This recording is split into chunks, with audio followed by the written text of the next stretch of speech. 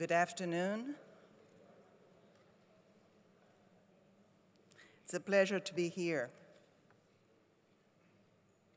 We're gathered this afternoon for a very special opportunity to recognize one of the many champions for the rule of law and human rights fighting for justice for all around the world. The World Justice Project inaugurated its Rule of Law Award in 2011 to recognize valiant efforts to carry out groundbreaking work to advance respect for the universal principles represented by the catch-all phrase, rule of law. These core principles remind us first that all of us, including governments, individuals and businesses, are accountable under the law. Second, that the laws are just, fairly applied, and protect fundamental rights. Third, that they are adopted and enforced in accessible and open processes. And fourth, that justice is delivered impartially by independent and neutral actors. The previous winners of the World Justice Project's Rule of Law Award were recognized for upholding these principles in exemplary ways. They have spearheaded successful efforts to right historic wrongs, to uphold fundamental rights, political, economic, and social rights of marginalized groups, and to expand the poor's access to legal services. On this occasion, we proudly recall their remarkable contributions to our shared mission of strengthening the rule of law and realizing justice for all. Justice Arthur Shaskalson of South Africa, Aruna Roy of India, Dr. Shirin Ebadi of Iran, the Brak Center of Bangladesh, and President Jimmy Carter and the Carter Center. The timing for this year's award could not be more important. Over the last several years, the world has witnessed an alarming degrading in respect for key rule of law principles. As reflected in the World Justice Project's annual Rule of Law Index, more countries declined than improved in overall rule of law performance for a second year in a row. Scores for checks on government powers and criminal justice have declined markedly. At the same time, thanks God, we have fought for and won important gains, including forging a global consensus represented by the Sustainable Development Goals for realizing justice for all, and we kept these trends in mind as we considered who should receive our highest honor this year. Let me now welcome my fellow World Justice Project board member, Petar Stoyanov, former President of Bulgaria, to announce this year's nominee. President. Thank you very much, Your Honor.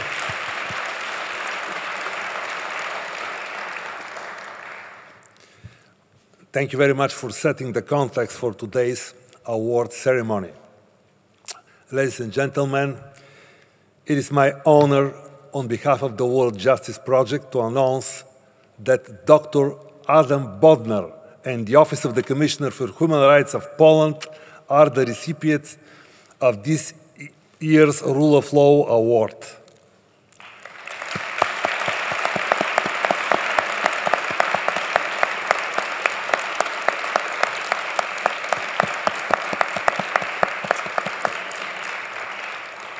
Dr. Bodnar began his 5-year term as Poland's ombudsman in 2015. His office is responsible for serving as Poland's independent legal institution, responsible for monitoring citizens' rights and intervening when such rights are infringed in accordance with Poland's constitution. Dr. Bodnar has an impressive record of human rights scholarship at the University of Warsaw in Poland and legal activism from his many years with the Helsinki Foundation for Human Rights. Almost immediately upon his appointment by Poland's parliament, Dr. Bodnar and his team were confronted with an alarming series of political and legal attacks on Poland's independent judicial authorities. Through a series of executive and parliamentary maneuvers, Poland's governing party sought to undermine the independence of the Constitutional Tribunal and dismiss justices of the Supreme Court. The government also pushed through a number of provisions that impinged on citizens' rights to information and assembly, including greater state control of public media and restrictions on freedom of protest. Throughout this period, Dr. Bodnar and his staff have played a highly visible and outspoken role in defending Poland's constitutional system of checks and balances, as well as advocating for protecting citizens' civic rights to participate in public life. He has traveled throughout the country to hear firsthand how the Polish people want their constitutional rights defended and engaged in constructive criticism of government actions to undermine them. His office has also creatively intervened in the judicial system with strategic litigation designed to prevent attempts to infringe judicial independence and stood up repeatedly for the rights of women, migrants, and the LGBTQ community, among others. These principles stand against politicization of Poland's independent legal institutions and constitutional norms, has generated hateful attacks and personal threats in state media and attempts by politicians to remove him and limit the ombudsman's powers. His persistent courage, not only to defend the rule of law in Poland, but to look beyond the crisis, to consider how to improve and strengthen the country's judiciary, deserves our full encouragement and support. Unfortunately, Poland's crisis of faith in its liberal constitutional values is not unique. As documented in World Justice Project's Rule of Law Index, a range of countries, including Hungary, Serbia, and Bosnia and Herzegovina from this continent, as well as Nicaragua, Jordan, and the Philippines, are backsliding on their rule of law performance with direct harm to their citizens' abilities to create communities of peace and opportunity. It is therefore more important than ever to recognize how independent institutions like national ombudspersons for human rights can serve not only as effective guardians of our cherished values, but as key agents for fulfilling the promise of realizing justice for all, which is actually the topic of our conference today. Dr. Bodnar and his courageous staff are showing Europe and the world how to push back against these attacks and rebuild consensus for societies governed by just laws and social peace. I want to congratulate Dr. Bodnar and his staff and thank them for their dedication, their courage, and their commitment to the rule of law movement. So, according to scenario, now I have to present the award to Dr. Bodnar. Please, Dr. Bodnar, would you like to join me? And also the Deputy Commissioner, Mr. Stanislav Trochuk.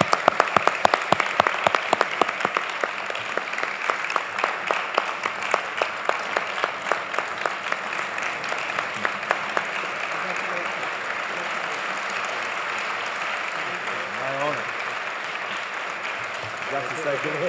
According to the scenario, now we have to take a picture. On that side. On that side of the podium. Not here. Here? Okay. Okay. Here. That's Okay. here. Dr. Bodnar. Okay. This side. Okay. So we have to move.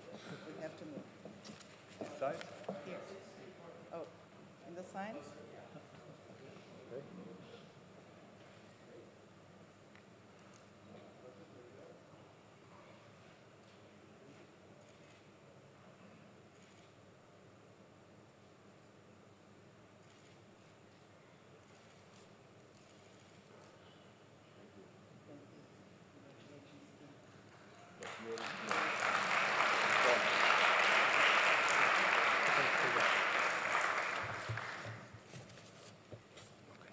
You have the floor. Okay, thank you.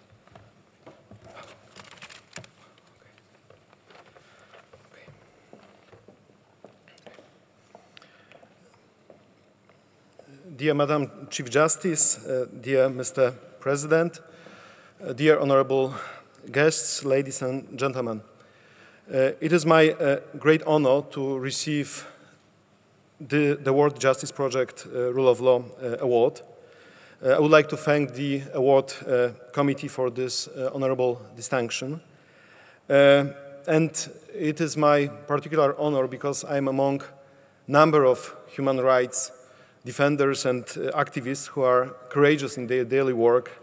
And I'm extremely privileged to be with you, to learn from you, to take the best out of your experiences and bring it back to Poland in order to repair the situation in my country. I would like to dedicate this award to Professor Karol Modzelewski, a great Polish hero who passed away this Sunday in the age of 81. Why Professor Karol Modzelewski? He was a historian and dissident who was imprisoned for 8 years for his political beliefs during communist times.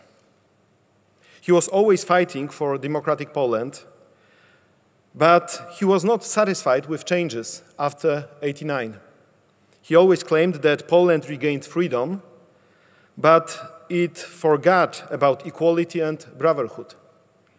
Poland, over 20 years of democratic transformation, has reached the stage when liberal democracy stopped to meet expectations of the whole society. In his opinion, vulnerable and neglected people started to regard democracy as a machinery which is somewhere hiding some kind of a conspiracy of elites.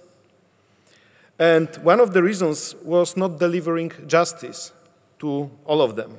And such distrust of a quite huge part of the Polish society, according to Professor Modzelewski, it was more or less 1/3 of the society, opened the way for populist narrative and attack on democratic and rule of law institutions after elections in 2015. And this attack is still ongoing.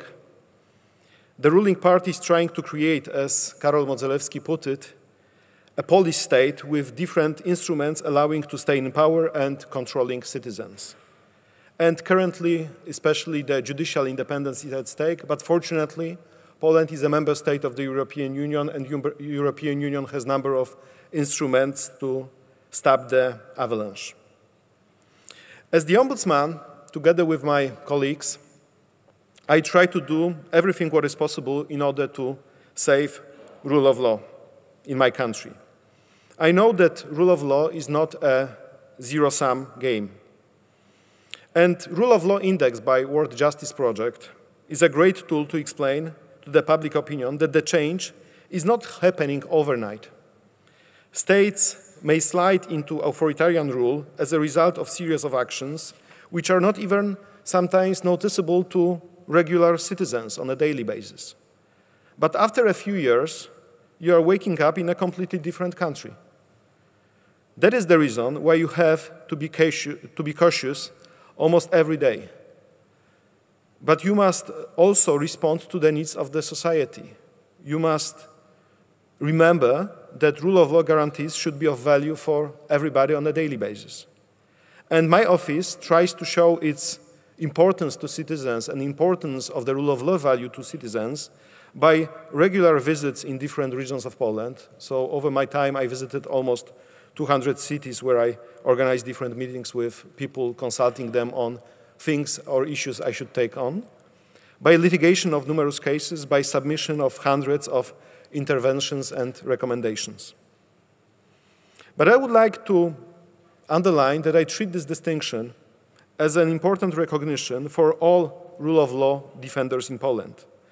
And the Ombudsman is just one of them.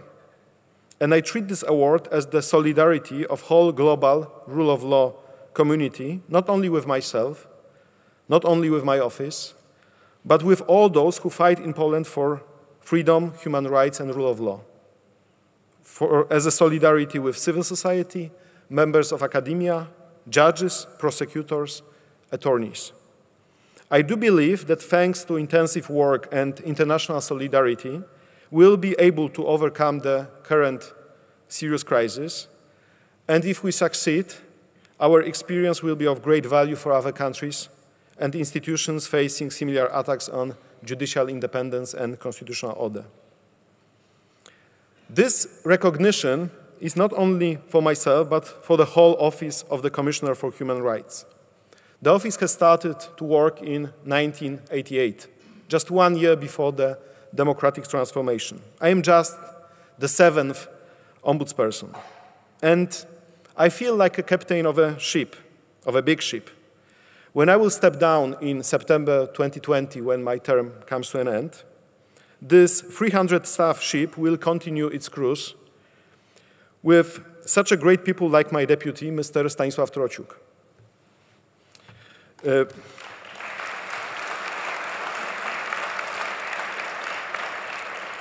Mr. Stanisław Trociuk is like a navigator of the office. He started his career 30 years ago as an assistant to the first ombudswoman, Professor Ewa Łętowska. He was later on promoted, going higher in this career ladder, and then he was appointed as the deputy ombudsman, and he is in fact deputy ombudsman of the 4 consecutive ombudspersons. He's a great legal mind with many successes achieved over years, including over 100 victories before the Polish Constitutional Court. And for the last 4 years, we are like brothers in arms in our fight for rule of law in Poland. So, Mr. Trociuk, the floor is yours. Thank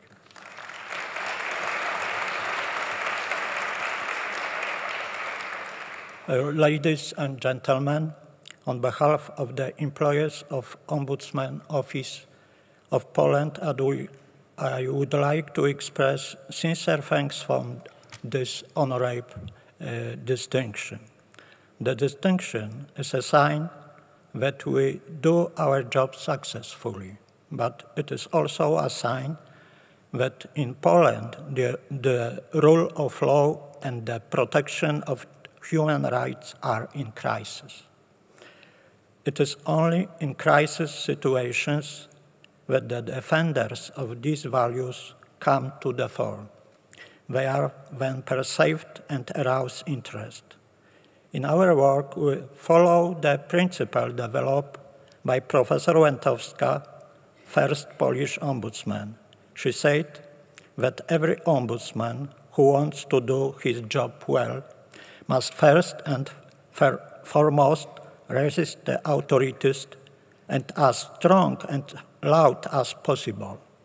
Sometimes he loses, sometimes he wins, like in life. However, the ombudsman, understanding the situation and like it bad government, would be a denial of his own sense. Happy persons do not turn to ombudsmen. Our work usually involves encountering human harm and attempting to repair it. Bringing help to others gives satisfaction. This satisfaction is doubled if, as today, our work is knighted and appreciated. Once again, on behalf of the employees of the Ombudsman Office in Poland, thank you for granted award.